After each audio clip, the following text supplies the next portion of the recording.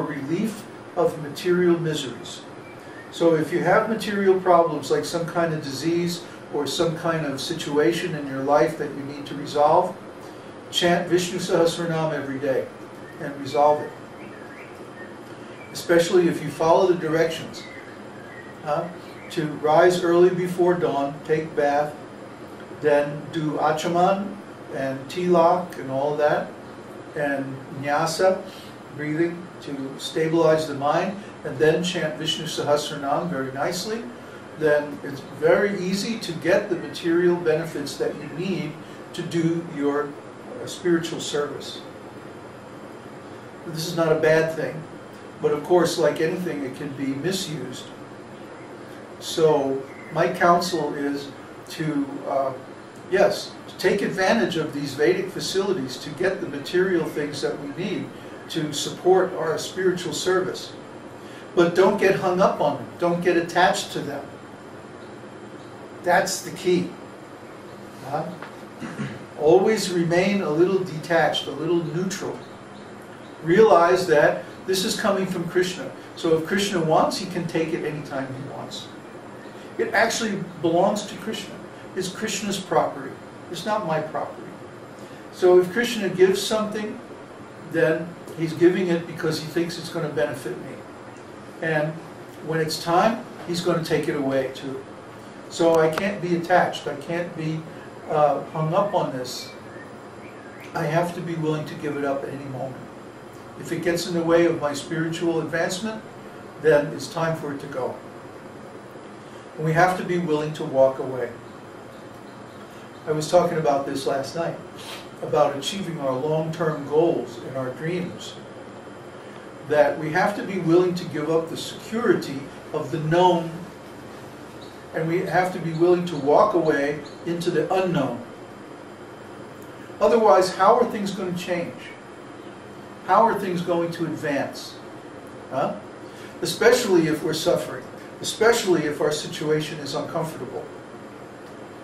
If we know there's a problem already. How is it going to change if we remain attached to the status quo? It can't change because we're resisting the change. So the change will either have to come by force or we'll have to remain in the same old rut. Just like if I hadn't given up everything and gone to Hawaii and just chanted 64 rounds, who knows where we would be today? I mean, yeah, sure, I had lost my contract and like that, but I could have found another one. You know, I have good skills. So it wasn't like it was the end of my job or, you know, like I was unemployed. You know, I was deliberately unemployed. So I took the chance, threw everything into my truck, drove all the way to California from Florida, again. Again? Yeah. And all across the U.S., you know. And put everything on a boat, flew up to this island where I'd never been before, camped out in this lonely place, and just chanted. Just took complete shelter to the holy name. And it really paid off big. If I hadn't taken that gamble, then who knows what would have happened? I could have stayed in South Florida puttering around and, you know, just making money and stuff for years. I could still be there now, who knows? I wouldn't be here. We wouldn't be anywhere. We'd just be right where I was back in 2000, which was not a very satisfying place. So you have to take the risk. The more risk you take for Krishna, the more he rewards it. That's been my experience. Like I gave up everything and went to the West Coast in 1967. And the result was I met the devotees and met Prabhupada. Like I gave up everything in 1975 and went to India. With no money. No guarantees, no security, no nothing. And I got to serve Srila Prabhupada. And I got to know his sister. So many good things came out of that. Every time I've taken a big risk for the sake of Krishna, then really good things, really wonderful things have come out of it. Huh? Just like Connor came here and Florian, all the way from Europe, huh? To live with some madman in the jungle. With no travel insurance. No insurance. And no school degree. No insurance and no degree. Oh my God. What do you do? Poor baby. So, is it working out okay so far? Oh yeah. Oh yeah. Oh yeah. Everybody's happy. So, just see, Krishna protects his devotees. And that's the mood of that form of Lord Nrsimha. So, we're going to keep our little lion around for a long time.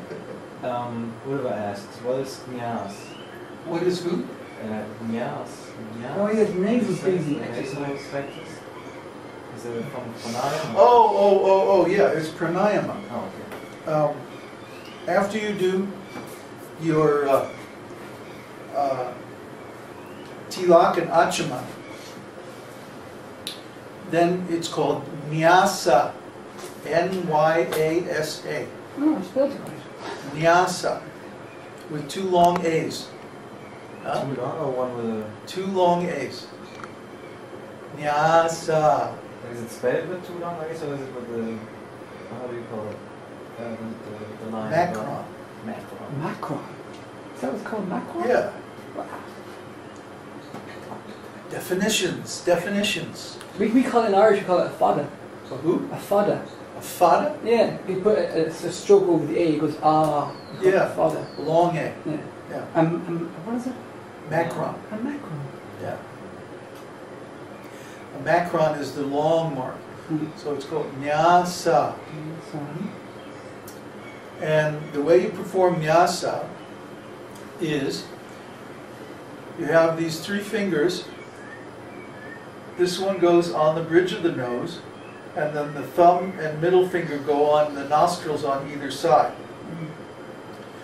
And so you use the finger to close one nostril and breathe in, then close the other nostril and breathe out. Then breathe in again, then reverse, and breathe out. Huh? Everybody's trying it. All over the world, so.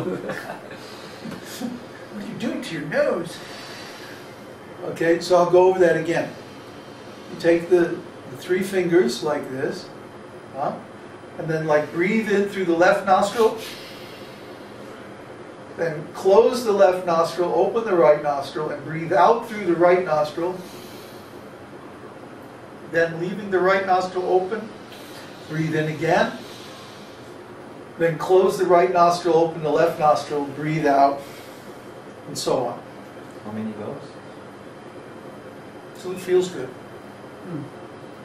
What you're doing is you're harmonizing or matching the flow of energy in the left and right spinal channels. The Ida and Pingala. So that the two hemispheres of the brain are in balance, left and right brains. Because sometimes in the morning when you wake up, one side here does not work. It's like, Yeah, you got it's really hard. morning face. Yeah.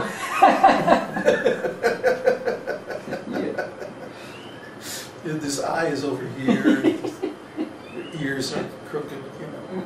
So this gets everything balanced, and then you're ready to concentrate on your mantras. So it's usually done after tilak and achama. Then nyasa. Then chanting your mantras, whatever they are.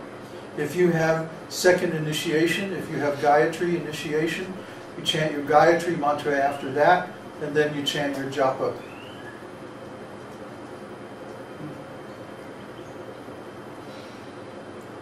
Any other questions? Well, they want to know how much time exactly. Oh, come on. It's until you feel balanced, until you feel wide awake and mentally balanced. Exactly when is that, Babaji? But how do you know when you feel balanced? Oh, you Stand up and spin around. How do you know when you're satisfied after you eat a full meal? You just know. It has to knock on the stomach. Yeah, right. Oh, the tone's not quite right. Give me another Go on. quesadilla. Ah, there we go.